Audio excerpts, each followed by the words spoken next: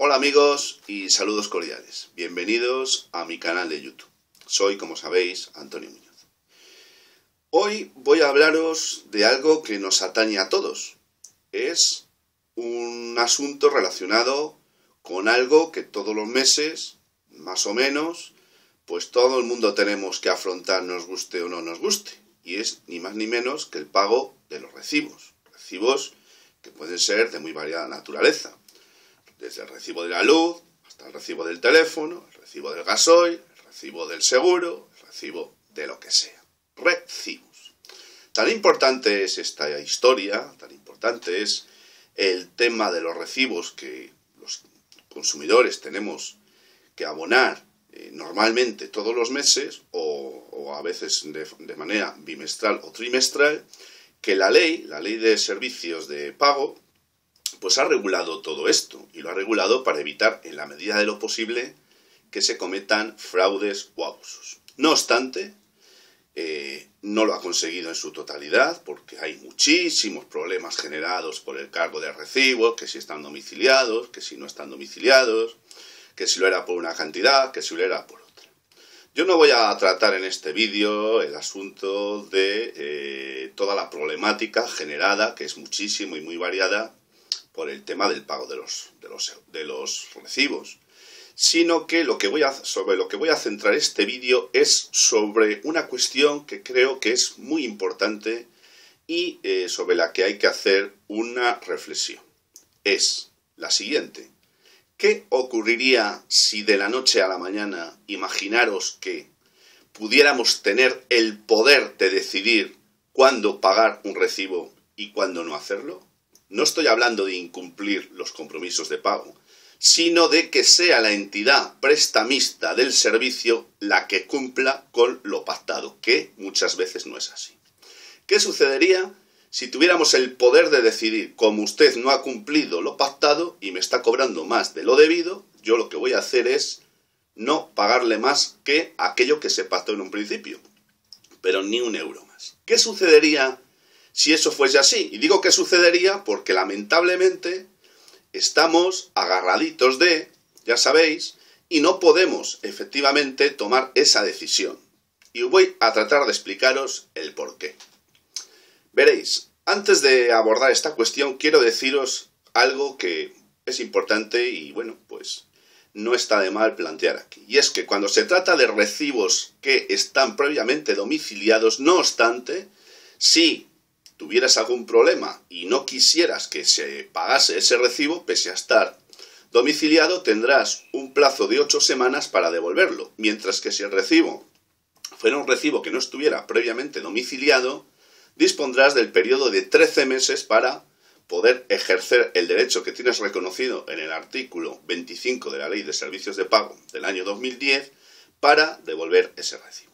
Pero, dicho esto, voy a centrarme en la cuestión principal de este vídeo. ¿Qué sucedería si tuviéramos el poder de decidir cuándo poder efectivamente devolver un recibo que se nos ha girado por una cantidad diferente a aquella que contractualmente fue pactada en un principio? Por ejemplo, imaginaros que por tal o cual servicio vosotros llegáis a un acuerdo con la entidad que presta ese servicio, por ejemplo la luz, y esa entidad os pasa todos los meses un recibo por 100 euros, por ejemplo. Bien, entonces, si a vosotros os giran un recibo por 100 euros, pues lógicamente estáis obligados a cumplir con vuestro compromiso. Ellos os lo pasan por el importe pactado y vosotros tenéis que cumplir con ello. Hasta ahí, perfectamente claro. Pero imaginaros que transcurren unos meses o un año y resulta que, curiosamente, os encontráis con la circunstancia de que el recibo que se os gira no lo es ya por 100 euros, sino por 105, por 107, por 102,50, por 112, por otra cantidad diferente a la inicialmente pactada. ¿Qué sucedería en este caso? Hay que dejar aparte la cláusula del IPC. Si pone o se pacta que habrá que incrementar el recibo anualmente cada vez que se pase uno de ellos, pues con el IPC, eso estaría dentro de lo pactado. Pero claro, ocurre que muchas veces esto no es así, que te incrementan el coste del recibo, pues no se sabe muy bien en base a qué. Como no sea, porque les sale, ya sabéis de dónde. Bueno, pues vamos a suponer que, con el ejemplo que os he puesto antes, pactáis en un principio el 1 de enero del 2017 que pagaréis 100 euros cada mes o cada 2 meses. Y resulta que el año 2018 os pasan ese mismo recibo mensualmente o bimestralmente, no por 100, sino por 108. Vale. Actualmente, dada la legislación y dada la connivencia que existe entre los diferentes engranajes del Estado, entendiendo por tales las diferentes empresas oligárquicas que contribuyen al sostenimiento y al status quo del sistema establecido, lo que ocurre simple y llanamente es que si tú ves que te han cobrado 108 euros, en el caso de que decidas no pagar los 108 euros, por entender que te están cobrando 8 que no vienen a cuento, podías devolver el recibo, pero tendrías que devolverlo por la totalidad, porque la entidad financiera no te va a permitir que lo devuelvas por una cantidad que no sea la totalidad. Es decir, o lo comes o lo dejas, o pagas los 108 o lo devuelves, y si lo devuelves sabes que corres el riesgo de que te puedan cortar, por ejemplo, en el caso que nos ocupa, la luz. Bien, esto es así porque no tenemos ninguna opción de poder pagar el recibo de la luz, en este caso, por poner un ejemplo, de una manera diferente que no sea domiciliándolo en una entidad financiera. Ya sé que lo de domiciliar tiene muchas ventajas. Perdón. Por ejemplo y principal, la comodidad que supone que no tengas que ocuparte de desplazarte a ningún sitio con el coste de tiempo que ello conlleva. Es verdad que esa comodidad existe, pero en base a esa comodidad, que es un caramelo envenenado, en muchas ocasiones, lo que hacen es aprovecharse, porque si te cobran 6 o 7 u 8 euros, por poner un ejemplo, a ti de más, multiplica eso por cientos de miles o incluso por millones de personas. Verás cuánta cantidad de dinero se sacan de la chistera. Así de sencillo. ¿Cómo podría resolverse esto? Pues muy bien. Si no estuviéramos obligados a tener domiciliados los recibos, si no hubiera una imposición, porque la hay, digan lo que digan, a que tengamos nuestros recibos domiciliados y sea la entidad financiera el vehículo o el instrumento a través del cual esos recibos se pagasen, entonces seríamos nosotros los que podríamos hacerlo, bien personándolos en la oficina de la entidad suministradora o bien a través de otro vehículo. En ese caso concreto, si nos pasaran una cantidad por encima de los 100 euros, como siguiendo con el ejemplo que he puesto anteriormente, pues lo que podríamos hacer sería, yo te pago los 100 euros pactados, pero no te pago los 8 que me pides a mayores. Y aquí ellos tendrían un problema, porque podían decirte, oye, que me tienes que pagar 108, yo le podía responder, ¿y los 8 esos que me cobras de más, de dónde te los sacas?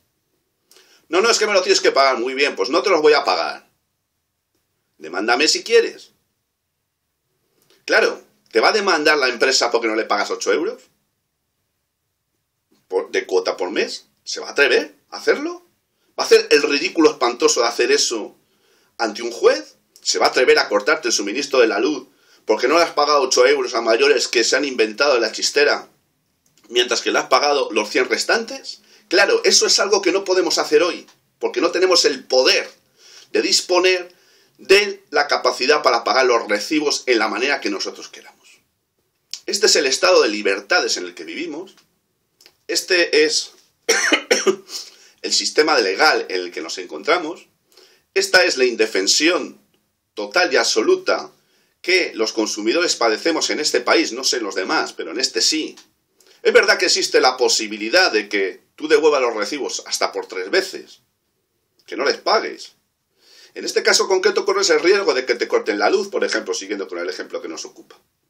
Pero también es cierto que existe la posibilidad, y de hecho así es, que la entidad suministradora a partir de ese momento se va a poner en contacto contigo mandándote un recibo a tu casa para que se lo abones a través de otro mecanismo o vía instrumental, que no sea necesariamente la domiciliación. ¿Por qué tenemos que tener domiciliados los recibos si no queremos que sea así? ¿Por qué si nos impone esto? ¿Cuál es el interés que tiene el Estado con las oligarquías, llámese la suministradora de la luz, el teléfono, las diferentes compañías de seguro, etcétera, etcétera, etcétera. Yo mismo he recibido hace unos días pues el contrato del seguro del vehículo y he visto que se me cobra una pequeña cantidad mayores con relación a la anterior. No se me ha explicado porque todavía no he pedido explicaciones, pero las voy a pedir y voy a exigir que se me devuelva el coste a mayores que se me ha cobrado.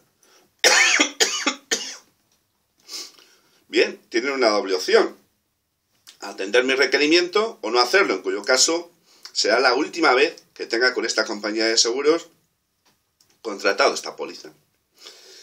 Bueno, yo quería plantear esta cuestión que considero importante, que la tengáis muy en cuenta porque yo creo que esto nos puede afectar a todos. No tenemos la capacidad ni el poder para poder disponer y decidir cómo y de qué manera queremos pagar los recibos. Estamos actualmente en una posición de indefensión en este sentido. Nada ni nadie vela por los intereses de los consumidores. Nada ni nadie parece preocuparse por esta cuestión. Y vuelvo a decir, somos nosotros los que tenemos el poder. Por una razón elemental, somos nosotros los que pagamos y somos nosotros el ejército de consumidores, no ellos. Así de claro y de sencillo. Falta conciencia.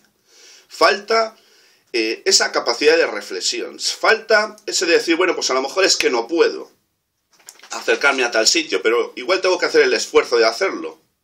Bien, o sea personalmente o sea a través de un tercero. Ya sé que es un rollo. Ya sé que eso implica gasto de tiempo. Bueno, pues supone muchos problemas o problemillas el tener que hacerlo, pero está en juego nuestra dignidad, está en juego nuestro poder decisorio, está en juego lo que somos en realidad, que somos los auténticos consumidores, y somos los consumidores los que tenemos que decidir cuándo y cómo debemos de pagar aquello que nos hemos comprometido a hacer. Nada más de momento. Muchísimas gracias por atenderme una vez más. Yo os emplazo al próximo vídeo y os recuerdo que si lo deseáis podéis suscribiros a este canal, no sin antes desearos ahora y siempre mi saludo fraternal de salud y libertad. Muchas gracias y hasta muy pronto.